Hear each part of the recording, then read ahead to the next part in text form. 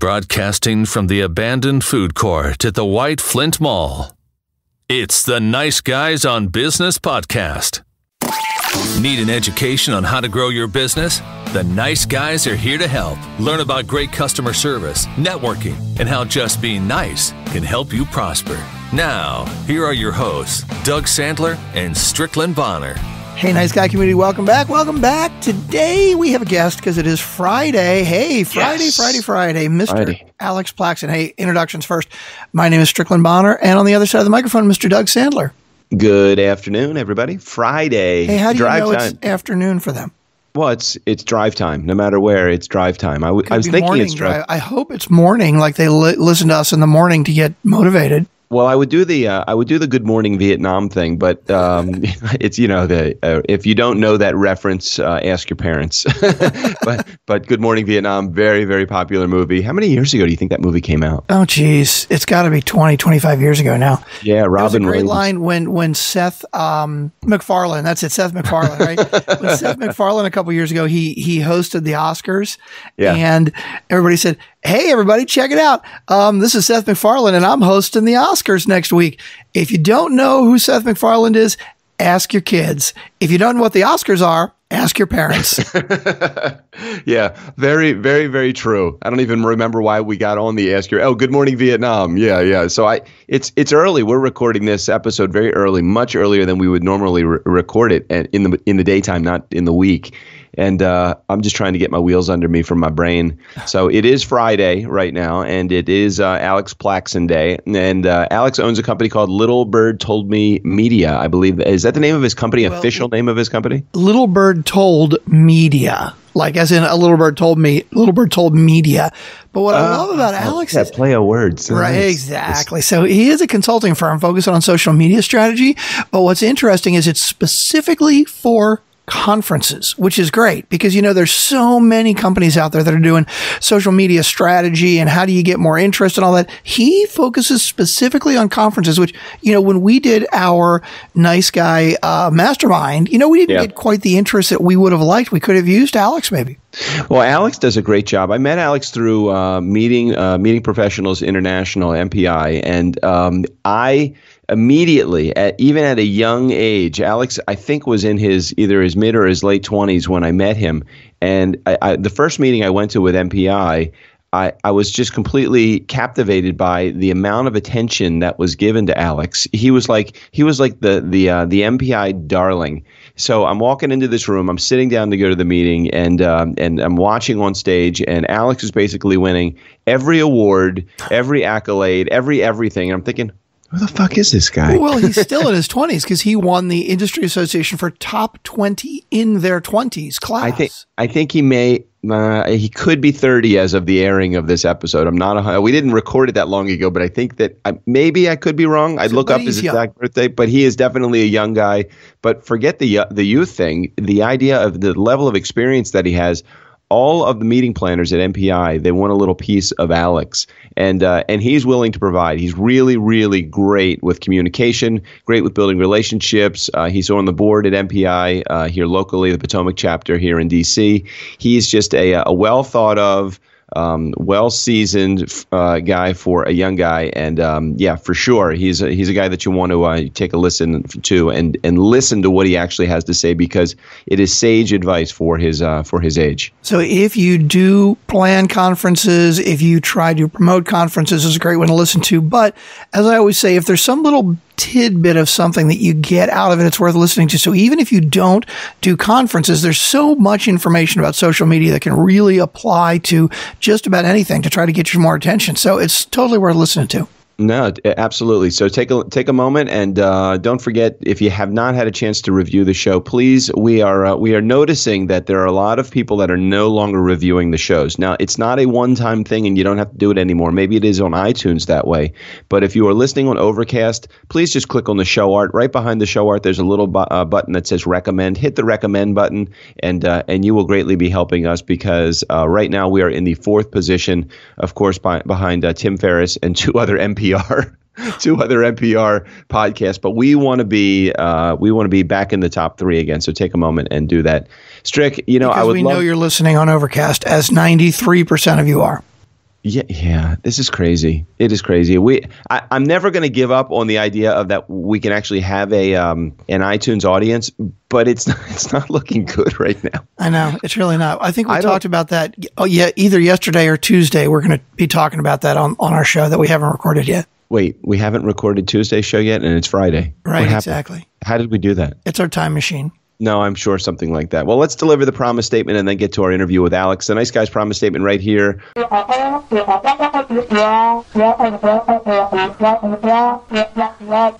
Hold us to that standard. If we don't reach that standard, if we do and you love us and you want to just tell us, please reach out. At DJ Doug is my Twitter handle. That guy over there. Strick at Nice Guy on Biz with a Z. So are you ready to get to our interview with Alex? Yeah, I think let's get to Mr. Alex Plaxen.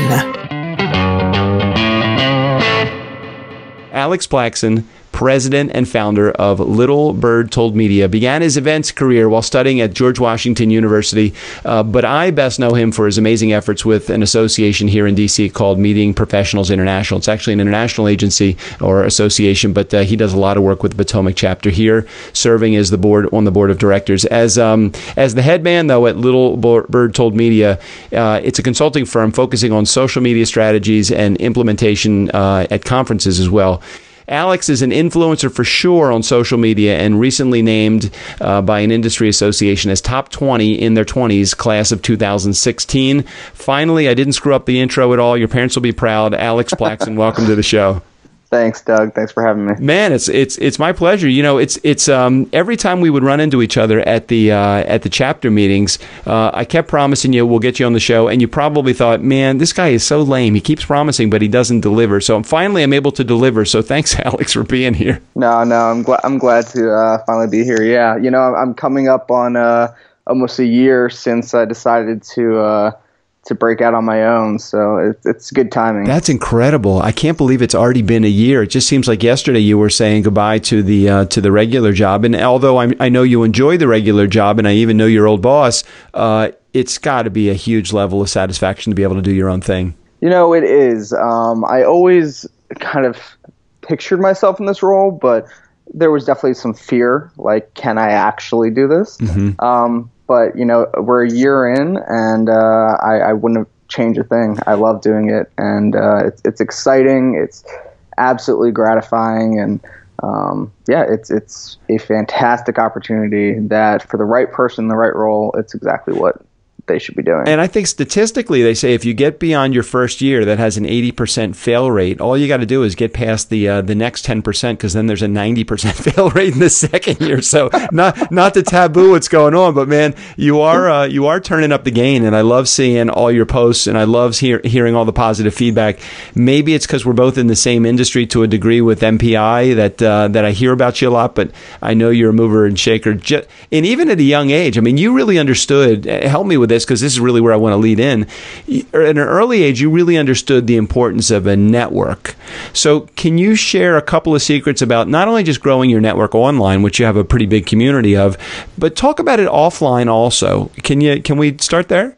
Yeah, absolutely. You know, I was very fortunate. In undergrad, I actually planned to be in the film industry. I did set design for film, and I learned very early on that if you did not network, you didn't work.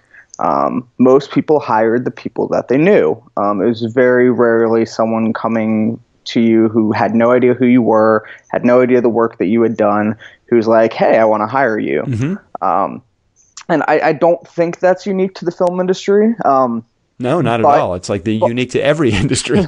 But, you know, it's very hard in the film industry to send anyone your resume and be like, hey, hire me to do a job, because when you break out, you know, beyond film school, it really is who you know. So when I graduated, I realized that very quickly, that despite working on an Oscar-nominated film and for, you know, I consider my resume to be pretty top-notch out of film school, I didn't know anyone down in LA, and so it made it very hard to find a job. So when I decided, you know, a few years later to go to grad school and study event and meeting management, which had actually been a passion of mine since I was in 8th grade, planning conferences and things for my youth group in high school. Mm-hmm. I realized very quickly, okay, I'm not going to make the same mistake twice. Let me get as involved as possible in the industry associations. And so day one of grad school, where I was studying event and meeting management, I asked a second-year student, I said, okay, what are the associations I need to join? And I joined them immediately. I got involved. I volunteered my time, and that's how I developed the network that I have. And if I didn't have that network, there's no way that I could have branched out on my own. And Nice Guy community, just as you're listening to this, know that Alex, hello to you, Alex. You're in like your early 20s or mid 20s, aren't you? No. I turned 30 this year. No, you can't be 30. You can't be. You're still like that 20s. So I've known you for a few years. So I guess maybe you were in your mid 20s when I first met you. What's so amazing is to know Alex, to know that he got involved in the association when you were, how old were you? That's when you were in your early 20s. I was probably 26 when I first joined. Oh, okay. So you're still in your mid-20s. So even at 26 years old, Alex came off the line. Now, keep in mind, Nice Guy community, those that are in the event industry and the meetings world, it's a very niche industry, very tough. Not only not being a woman in that business, but being young as well, because it is such a female-influenced environment. So Alex comes in, he's in his mid-20s, he's a guy, he's friendly, he's like totally like, what I would be if I was in that industry in my mid-20s, just like totally like a mama's boy. And it's like they ate him up. I mean, they loved it. The minute that you got in the industry, they love. I know, didn't they love you the minute that you got in, or am I? I think it's the baby face too. Everyone wanted to take care of me. Yeah, everybody wanted to take care of Alex. They all wanted to have him over for dinner. They all wanted to make sure they fixed him up with the right person. It's all the great stuff. And he entered it in he came into it as a student also, which again, as soon as you come in as a student, everybody that is older than you, that's seasoned in the industry, thinks that you don't know jack shit. And it was the exact opposite. Actually, when I joined the association, let's see, I'm 52, so I joined it probably at 49. When I joined at 49, one of the first people that I met on the first day that I was there was you. And I watched this guy, and I'm like, you were in your mid-20s, and I thought you were in your early 20s at that point. In my mind, I'm thinking, holy shit, this guy has got his act together. All I'm going to do, and I think I told you this that night, Alex, maybe that first night I met you, I said, all I'm going to do is everything that you've done. I'm just going to, didn't I say something like, I'm going to follow you? You must have thought, who is this creepy old man? Everything except the creepy old man part. Yes, that's exactly what happened. Yeah. I just felt like, how did you have it? How did you have the secret to having it all, or what seemed to be having it all together at such a young age in an industry that is influenced by the opposite sex with total experience? How did you even make it in that environment? One of the things that everyone told me when I first joined, because there's a bunch of committees that you can volunteer for. Everyone said volunteer your time. I said, okay, absolutely. But everyone said join the student outreach committee. Now, I was already involved with the student organization at my university. I was vice president of events or something like that at the time.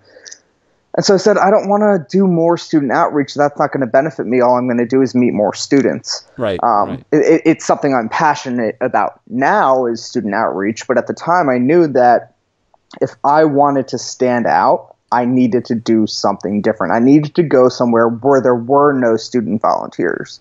That way, even if I did very minimal work, which is not the case, I did a lot of work, but even if I did very minimal work, I would get noticed. And so what happened was I took on a role. They needed someone to be responsible for organizing a certain part of the committee. And so I took on that role. It wasn't a lot of work, but it was an important role. Mm-hmm. And from there, people started to know who I was. And it was a role that required me to communicate with other people. I joined the marketing committee because I knew that committee had to interact with all the other committees. So it was very strategic. And by doing that, I started to meet all the other people in leadership roles. And I went to an event, and it was their annual awards. And I saw someone who I knew because she was in charge of student outreach. win this Rising Star Award. Right. And I went up to someone who was one of the first people I met in the industry. Her name was Amy O'Malley, and I said, Amy, next year that award's going to be mine. Nice. I think she very said, similar to what I said to you, I think. Exactly.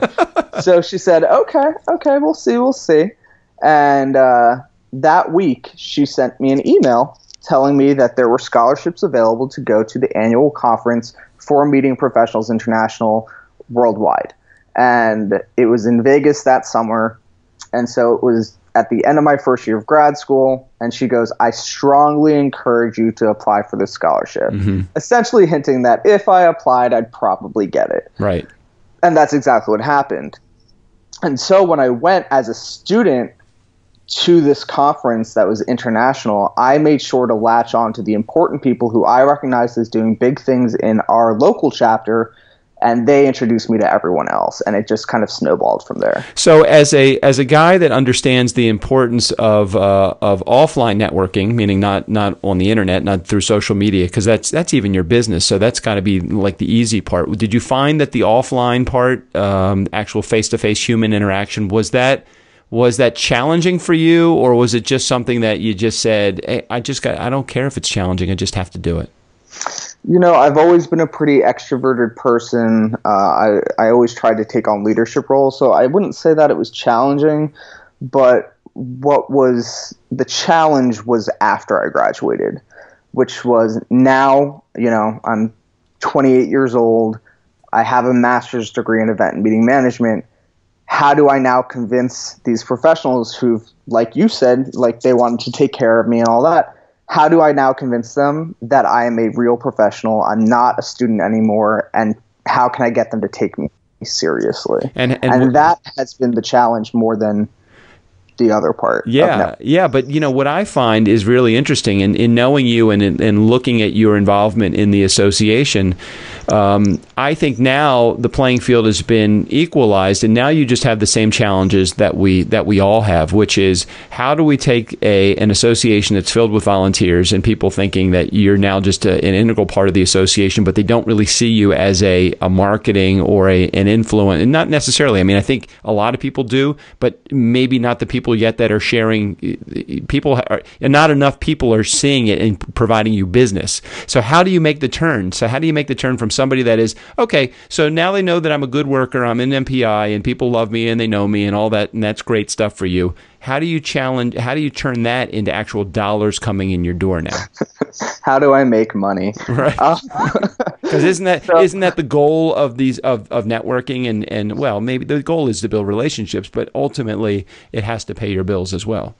Yes, it does. And the way that I've done that is not necessarily reaching out to my network to be my clients, but reaching out to them to introduce me to people who are my clients. Oh, that's a good For plan. example, you know, I've built some strong relationships. I know who the power players are in the industry, and I have nurtured those relationships.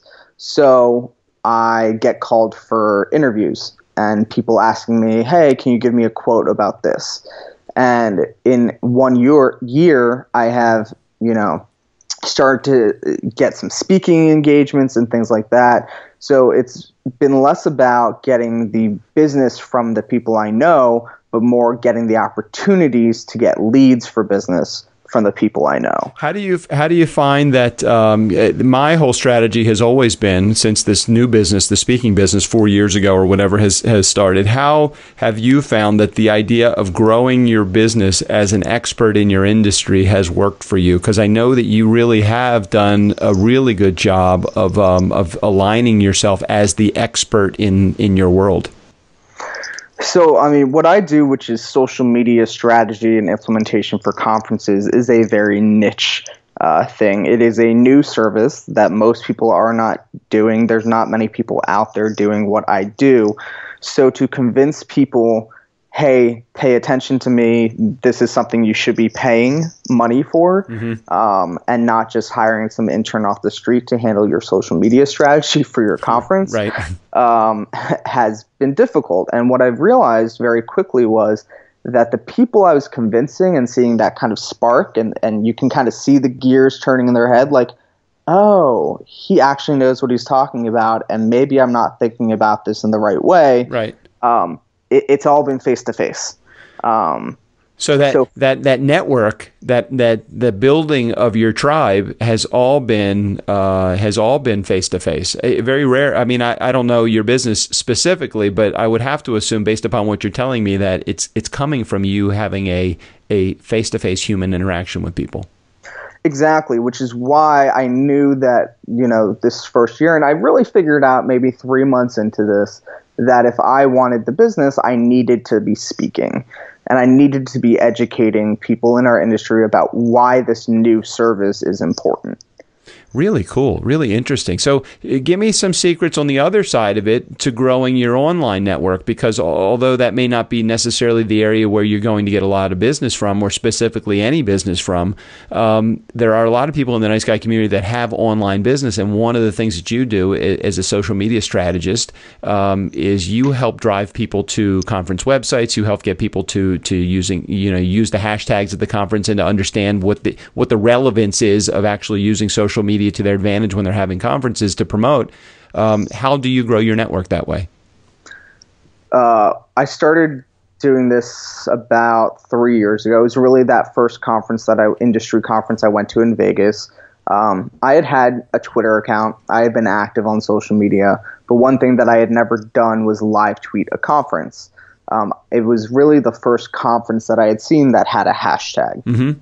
And they had like a leaderboard up on a screen, and people were going to see who posted the most photos, who did the most retweets, things like that. And so I was like, so people are like actually using this. And so I would sit there in educational sessions and I would start tweeting out quotes that the speakers were saying. Mm-hmm. And I would follow the hashtag on Twitter. And what I realized was that other people in other rooms were also sharing quotes from the speakers. I was like, wait a second. I no longer have to choose between 10 sessions that are going on at the same time. I can actually get educated about all the different content going on at the same time by essentially sharing notes on Twitter. Right. Using this hashtag. And so what ended up happening is I would see someone else tweeting about another session, and I would send them a tweet and I'd say, hey, thanks so much for these notes. These were fantastic. What session are you going to next? Let's make sure we don't go to the same session so that we can, share notes again. Thereby aligning yourself with the person that you're sharing notes with, Nice Guy community, just so you're aware how this works. Because I know every time I go to a conference and I'm the speaker at a conference, I always check the barometer of my audience out there by asking how many people are on Twitter or Facebook or LinkedIn. It's not a huge percentage of people, even still, that are on Twitter or that they have a big following. So when you start to find other people that do it, all of a sudden now you have something in common with them. You're both sharing the same conference hashtag. A hashtag will align you with other people that are talking about the same subject as you. Again, Alex, you know this. I'm just kind of educating the Nice Guy community that's out there. Absolutely, yeah. And then this online relationship, especially if you're at a conference, can always lead to, hey, why don't we go grab a cup of coffee, or why don't we talk, or why don't we figure out what else that we can do together? Bam, there your project starts, your network starts, and another referral opportunity from that person. Is that how you do it, or am I off base? That's exactly what happens. Typically, after, liking a few of their posts or retweeting a few posts, usually I'll try interacting with them and I'll say, hey, during the coffee break, let's meet. And what ends up happening is a lot of times, actually now, especially now that I pretty much live tweet every single thing I go to, typically my average amount of tweets a day when I'm at a conference is somewhere around 300 tweets a day. Yeah, it's great. And those that are in the community that may not understand the importance of what Alex is doing, again, you do not have to be the person that is putting the 300 tweets out there. You could be tweeting 10 times. If you see Alex tweeting 300 times, automatically this guy is an influencer at this conference. It's amazing. I went to a conference called the Collegiate Entrepreneurial Organization in Tampa, Florida, and I probably tweeted maybe 50 times while I was there for that one day conference for my part. And I overtook whoever it was that was tweeting. And what's so great about it is then the people that are at the conference using that same hashtag, they see you as the expert at that conference, even if you're not the expert or even organizing the conference. It's amazing. Most of the quotes are not mine. Right. All Alex is doing, not all, but what he is doing is he's doing transcription. Yeah. And not in a demeaning way or not in a way that's simple. What he's doing is he's providing value to the other people that are at the conference. So increasing his online exposure, increasing his offline networking capabilities. It's brilliant, and it's something that anybody can do. Alex just figured out how to make a business out of it. You also don't have to be at the conference to do it. That's right. There are a lot of conferences, in our industry alone, there's probably 20 conferences a year at minimum. And I can't afford to go to all of them. I don't have the time to go to all of them. But a lot of them will broadcast their keynotes or certain sessions online for free or for a very small fee. And so if I know that, there's a conference going on and there's a keynote that's going to happen, I'll go on and I will just, take a 30-minute break or an hour break, watch the keynote, use the hashtag, and get in the conversation. I can't tell you how many times I've had people reach out to me on Twitter and say, hey, I'd love to meet you at the conference. Can we meet up for a drink later? And I have to be like, I'm not there. Not there. But what happens is we end up running into each other at other conferences, or they reach out to me to connect after the conference. So you don't even have to be at a conference to do this strategy. Now, and Alex, just so you know, Nice Guy community, Alex, this is what he does as a business, but as a networker, as a conference attender, if you ever go to any of these things on your own, you can find these people that are at your conference, or you could be that person, even with a small. It's just amazing how few people actually get thoroughly involved in the tweeting aspect of a conference. And you might think, well, it's not going to really get me anywhere. It does. I'm always surprised. I pick up 5 to 10 new prospective leads out of every conference by being a speaker at the conference and just tweeting. I'm not even going to the conference. I'm just a guy that's there for 40 minutes, but I like to kind of get involved with the conference a little bit. It is very cool. And one of the best things that ever happened to me was at a conference. There was someone who was looking for someone to have dinner with, and it was essentially became an orphan's dinner. And he put out on Twitter, he was a speaker at the conference, he put out on Twitter, hey, we'd like to plan an orphan's dinner, who's in? And we've got 10 seats at the table. And he had planned this, and he put out he called at the restaurant before even going to the conference, and reserved a table for 10 at this restaurant in a back room. And basically 10 people, he reached out to certain people who were tweeting using the hashtag, and we all got together and we had dinner one night. And it was amazing to talk to these people who we had been following and seeing their tweets throughout the conference, and actually just sit down and have a dinner together. It's kind of like a mastermind group. Exactly. And there are ways to take what happens digitally and convert that into face-to-face interaction. I love that. And that is just such an amazing story that you can tell in practical nature. It happens. It can happen every time that you go to a conference. It's not, what are we going to be doing tonight? Is you have to make shit happen in your life. And this is a great way to do it, especially you're already there and you're working. And even if you aren't there, like Alex says, you can find out what the industry conferences are. Certainly it's great to go because the personal experience is always great. But even if you're just doing it online, you can still have a great experience, and Alex is a great example of someone that's done that. I want to move to another subject because I think that while that is certainly a relatable subject, online and offline networking for people, I want to talk about you as a business owner for a second, if we could. Yeah, absolutely. What secrets? Because I didn't. At first, I was going to put you in your mid 20s. So now I know that you're 30 now, Alex, and you're the old man at 30. What secrets, though, would you tell the 50-year-old version of you? When I had this idea for what I wanted to do, I originally tried to sell it to a couple companies. I pitched it to a consulting agency thinking, well, they're not doing this in the event space. They're not doing social media, but they are doing rebranding and other things for conferences. So I figured if I could somehow get them to agree to bring me on and manage this, division of their company, then I'd already have a built-in base of clients. And so I thought, okay, that's probably the most efficient way to get this company started and this idea started. And when at first they seemed very excited, and then they didn't. And and they were like, this just isn't the right time for us. It doesn't seem like there's a need for this. But from my experience in the industry and the people who I had talked to, and just from attending conferences and seeing that even the best conferences out there, like Dreamforce, which is 170,000 people, they're still missing certain elements of their social media strategy that are just low-hanging fruit.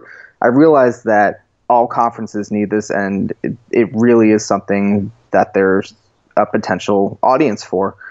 So I thought to myself, I said, why am I trying to sell this idea to someone else when I could just do it myself? And it was a risk that I knew I was going to have to take if I wanted to succeed, because I didn't think there would be anyone else who was going to buy into this idea. I mean, that's a great story. So I'm thinking that what you would tell the 50-year-old you is I'm glad you acted so soon on this self-employment thing, because I mean, you could have spent an inordinate amount of time just trying to court businesses that don't have this particular service in their bag of tricks, and maybe eventually given up. And it sounds like you realized pretty quickly that you needed to go do this on your own, because the job that you had right before you started your own thing, you weren't there very long. Not because you guys didn't get along, but because I think you were just itching to get this self-employment thing going. You know, I was director of marketing for a technology company, and what I realized very quickly was, although I loved, and a lot of what I did as director of marketing was social media strategy for the company, but what I realized very quickly was that wasn't my passion. I didn't want to do it just for a company. I really wanted to be part of the strategy behind social media for a conference. Mm-hmm. The technology company was in the conference space, but I wasn't actually doing anything for the conference. I was just marketing this company, and that wasn't satisfying to me. I wanted to have an impact on the attendees. When did you realize that being a goal setter, because you had to have had these goals kind of set in your mind, when did you realize that goal setting was something that you were actually good at? Because I still haven't figured that part out. I mean, you kind of have beat most people to that punch in being good at it. You really did throw caution to the wind a couple of times in your career early on, and just said, "I'm going to just do this. I'm going to do it." How did you put the goals in front of your fears? You know, it goes all the way back to when I was in high school. The high school that I attended was a technology magnet school. And basically what that meant was you, after lunch, halfway through the day, would go hop on a bus and drive a few miles down the road to this technology center, and you picked a major, and you took specific classes in that major, and all of your electives in high school were essentially in this major. And initially, funny thing is, my major choice was hotel, restaurant, and tourism. Okay. I now have a master's degree in tourism, so I could have just, gone right there.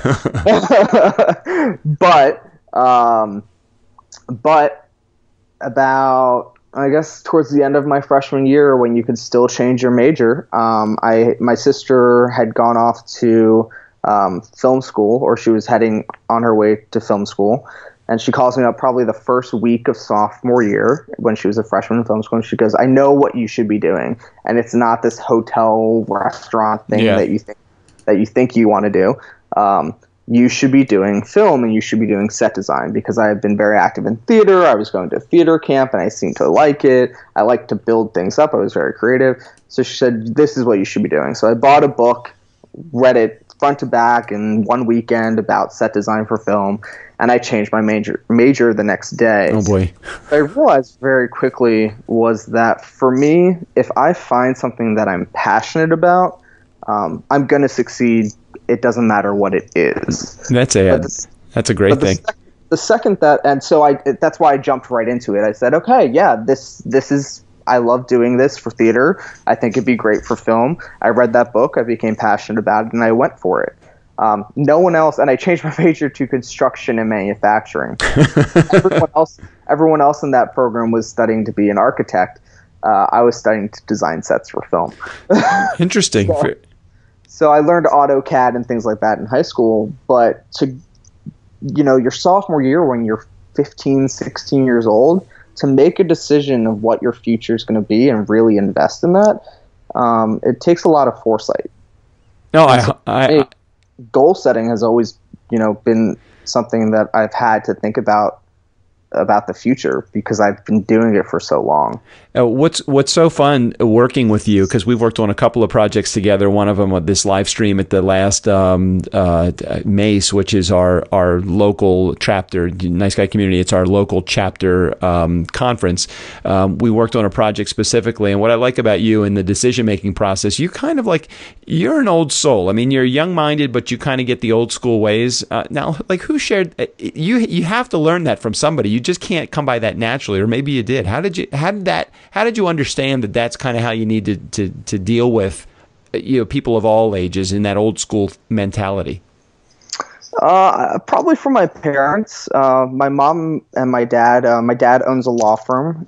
He has since he was very young, and my mom helped him build that company from the ground up. And the way that my dad got that started was, he got let go of a job, and they had a choice. He could either go work for someone else or build his own company. And so probably from a very young age, I was taught, these ideas of entrepreneurship and knowing who your audience is and knowing who the right people are to connect with and taking, into consideration all different people from all walks of life. And so I think from a very early age, I was taught to consider those things. Interesting, and you do it really well. I want to get to a part of our show where it's called the rapid fire portion, where I'm going to ask you 5 questions. I don't, Nice Guy Community, just so you're aware, I don't talk to the guests that are coming on the show about the 5 because I want their knee-jerk response. And Alex, I'm going to give you like 20 seconds to respond. I'm going to do my best, although I usually screw this part up. I'm going to do my best not to add any contributing words onto each one of these as you do it, so we can just kind of breeze through it. But are you up for the game of the rapid fire Q&A? I'm ready. All right, let's go. All right, be relatable, Alex. What do you suck at? Working in the mornings. I am a night owl through and through, and that's one of the benefits of working for yourself. Yeah, totally agree. All right, be transparent. How did you pay your bills when you first got going recently? Initially, I was on unemployment. So until I got my first client paycheck or, my first check from a client, I was on unemployment. Okay. Be confident. What do you do as an entrepreneur that's as good as it gets? As good as it gets? Probably the networking in person and making sure that I'm present and visible at every event, industry event that I go to. Yeah, and I would agree with that. Be humble. What experts did you need to call upon to make shit happen when shit wasn't happening? My sister, she works for Dreamforce. She has an MBA and she used to be a consultant. So I figured who better to consult me than a consultant. That's probably a good plan. And last one, be realistic. Where are you going to be in 90 days and how far into the future do you think you can see? So in 90 days, I am actually in 2 weeks going to be completing my first big client event up in New York at Javits Center called the Hotel Experience. So it'll be my first client event that I have executed through the event. And then I'm going to be speaking at 2 conferences in January, the Professional Convention Management Association and an event called The Special Event. So hopefully I'll have more business. Yeah, that's very true. And how far into the future can you see, do you think? I have pretty lofty goals. I would like to be the agency that conferences, that associations and corporations come to develop and execute their social media strategies. And that includes everything and anything that is new to what that means, whether that be live streaming shows, live tweeting, developing marketing content, customer service, you name it, I want to do it. Nice. And I'm looking forward to working on some of those projects with you as well. You're a creative soul, not only an old soul, but you're a creative soul as well. We came up with some pretty funky ways in which to gaff tape, wire, and hodgepodge our project together. But you know what? It came across as professional, and everybody seemed to love it. It was like the hit of our little old conference that we put together last year. Spend a moment, if you would, and just answer one or two more personal questions, and then we'll conclude the interview. Can I run a personal question by you? Absolutely. All right, great. Do you have your cell phone anywhere near you? My cell phone? Yes. Okay, great. Do you have an iPhone or something inferior? An iPhone. Of course. All right, go to your picture app. What is the last photo that you took? The last photo that I took was at a hockey game. I'm a huge Washington Capitals fan. Okay. So, and go to your texting app. What is the last text you sent and received, and not the one that I sent you on Skype saying I'm going to be a few minutes late? Asking my mom what health insurance I should be signing up for. Yeah, there you go. See, I'm still asking my mom for advice too, so it's good. And what was her answer? Just curious. No answer yet. She said email me the list and I'll take a look. Oh boy. All right. So give me some parting words of wisdom that you can impart upon the nice guy community, Alex, as they go about their day now. Yeah, we talked a lot about networking. Just don't be afraid to be yourself. Get out there, talk to the right people. One of the things at the very first conference I went to was I saw at one of the parties that they had one night, the new CEO of the association. He had just started, and it was his first conference as CEO. And I was a student, and it was my first conference that I had been to, and I decided to go up and introduce myself. And he was incredibly impressed with the fact that I was a student and I wasn't afraid to go and have a conversation with him. And we have been friends ever since. Every event that I go to, I see him, and I know his wife now, and he's a great guy. And it's because I wasn't afraid to go up and introduce myself. I love it. So just open your mouth. Nice guy community. That's all you need to do. Is that a good ending statement? Absolutely. All right. So Alex Plaxen, president and founder of Little Bird Told Media. Thanks again for being on the show today. We'll make sure we give all of Alex's contact information on the show notes. Don't forget to hit the little recommend button so Overcast can see that you actually like us. That would be good. And Alex, thanks again for being a part of the show. Yeah, thanks for having me. All right, nice guy community. Never underestimate the power of nice. Special thanks again to Alex Plaxen and Steve O'Brien. Go ahead and take us out of here. Call 4242 DJ Doug and record an intro for the show to hear on a future episode. Say anything you want. Hell, take my job. I'm getting sick of these guys anyway. We still rolling? Don't tell him I said that.